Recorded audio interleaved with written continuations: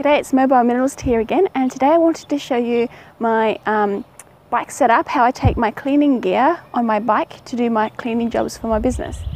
So I have a mop bucket here with, I have a dry mop, I have a mop with a heavy duty microfiber mop head and a spare mop head, and the dry mop, vacuum cleaner and cleaning caddy with cleaning cloths and gloves and such.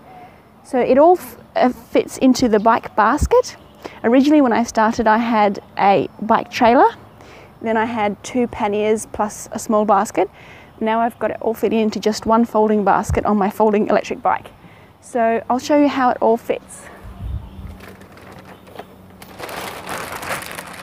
This is just a garbage bag cover to keep it all in there. So these mop heads are removable, so I can put them through the wash.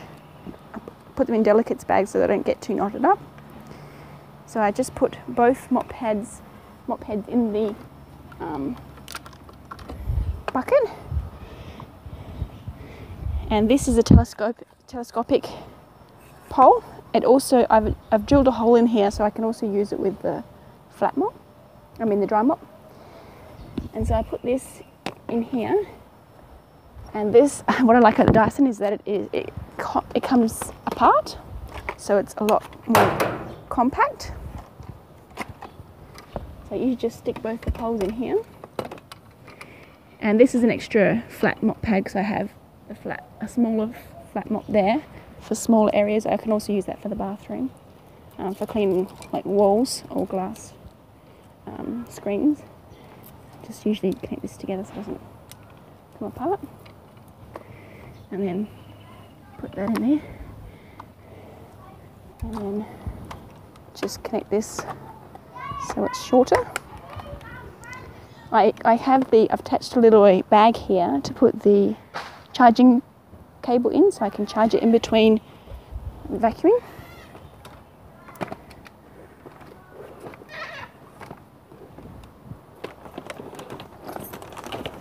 That just goes in there.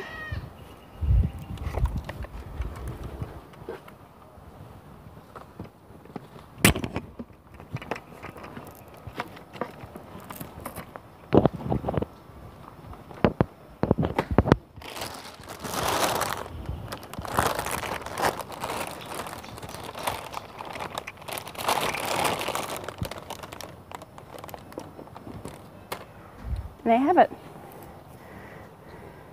It all fits nicely, and it's worked really well. And the good thing about this is it doesn't cost a lot to start up. It's a really good first business to start, and it's worked well for me. I've been doing this for about 6 years now, cleaning. And the good thing about taking your own equipment is that you can get into a routine and you have equipment that you know and love.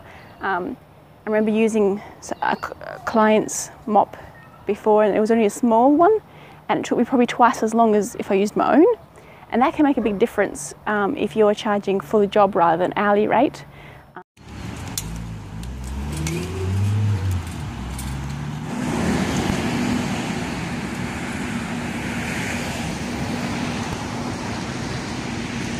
Yeah, so I hope you enjoyed this video.